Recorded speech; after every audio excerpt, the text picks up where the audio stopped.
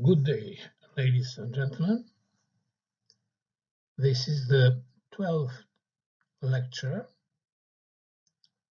of the second series of lectures related to the implementation of the RM software for filter design. Here we will describe how selective high-pass active RC and SC and digital infinite impulse responsive filters are synthesized by the RM software. The content is, as usual, naming the project, introducing the design requirements, synthesizing the transfer function, and then, after analysis or together with the analysis, active RC and SC realization and digital infinite impulse response realization.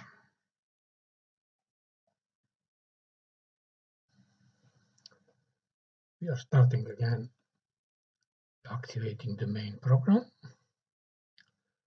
and allowing the blocked content, and look to the recommended design sequence. Now we will go to entering the project name, then entering the design requirements for high-pass filter, then we will perform a low-pass prototype synthesis, one among these here. It will be, in fact, a critical monotonic Halpern filter. Then we will add transmission zeros so that we will raise the selectivity, improve the passband, and then we will go to transformation so that we will get a high pass function that will allow to go directly to the synthesis.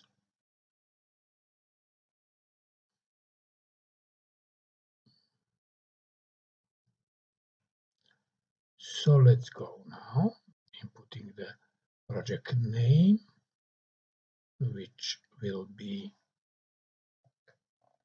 band stop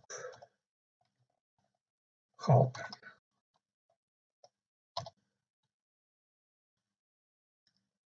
So one letter is not acceptable. This is the minus here, so we will enter band stop Halpern. Stop. Okay. Done. Now we go to high pass filter design. This is the explanation of the quantities asked for. We will go with 100 kHz for the cutoff frequency, and the lower frequency of the transition band, let be 80 kHz, slightly more selective filter than usual. In these examples, the passband attenuation 3 dB, the stopband 40 dB, the asymptotic slow full freedom, group delay in unimportant, and the resistance normalization 1 kilo ohm. So we may now synthesize a transfer function of a polynomial low-pass filter. It will be Halpern number 3, and the program insists to an order of 13. Instead, we will go with 8. And that's done. Now we will create the polynomial Halpern filter of the 8th order that will allow us to go to amplitude correction and add some transmission zeros to its characteristic function, for example, two characteristic zeros of fourth order. That's done, we may produce now a rational function with two transmission zeros of eighth order.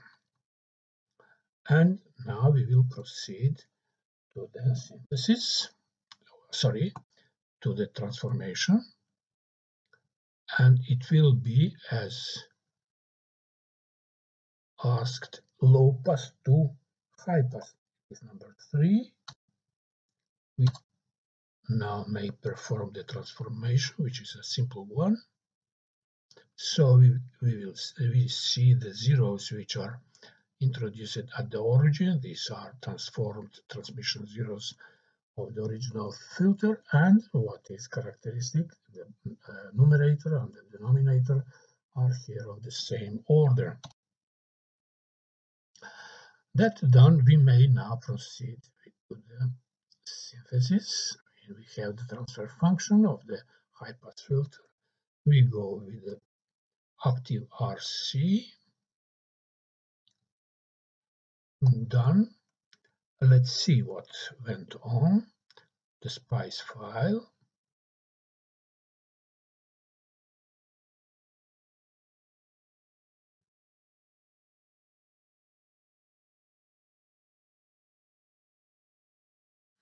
Here is the filter, the transfer function of the amplitude characteristic of the Halper filter, and now we will see here that the 3 dB is exactly at 297, you can see here, at 100 kilohertz, and now we will see that 40 dB, so not exactly, is at 89, while we asked for 80. This means, we ask something here, this means quite a good solution which horizontally has a margin of 10 kilohertz, which is a nice solution to be accepted. Here is the schematic.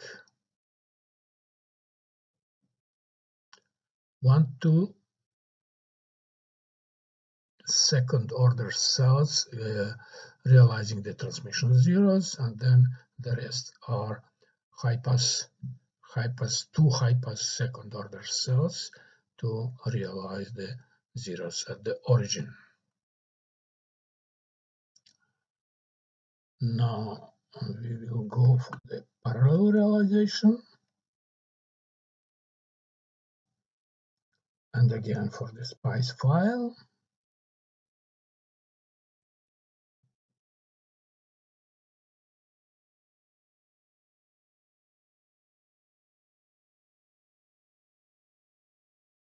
Of course, it is the same,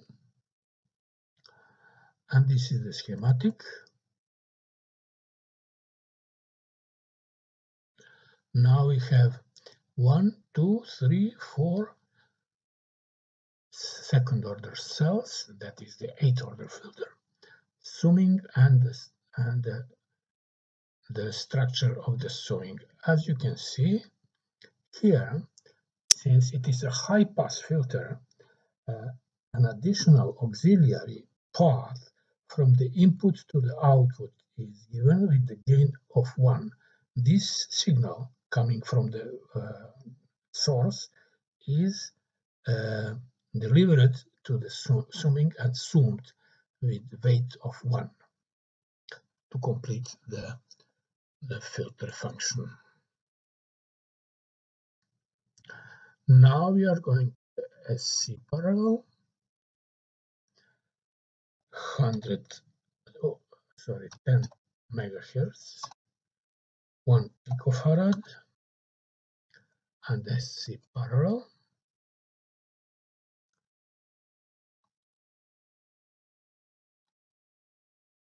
Here is the spice file, which will be not run, but simply to see part of the response.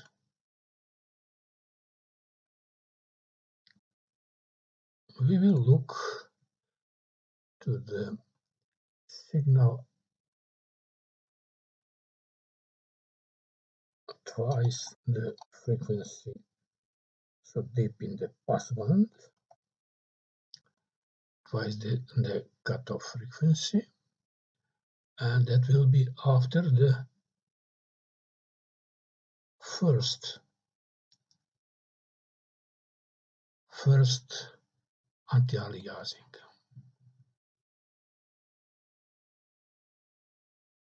Okay, and now this is the schematic. 1, 2, 3, 4, and here again, which is not explicitly seen, it is part of the summing circuit. There is a path coming directly from the input to the so-called cell 0. Short circuit activated only if n is equal to m, and so on and so on. Now we will go to the digital.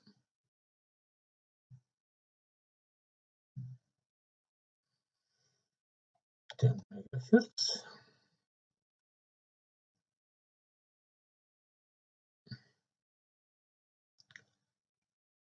Of course, one should be reminded that the whole theory of this is described in the tutorials, which are part of the documentation of the RM software.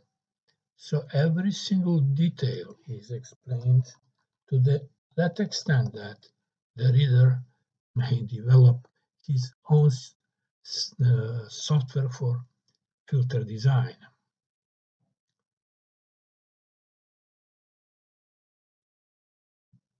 Here we see the digital response.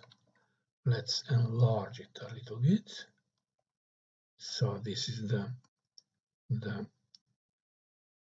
Halpern high pass 8 order with 2 transmission zeros at finite frequency and several at the origin. Here is its phase characteristic. Here is its amplitude characteristic. And finally, here is the group delay.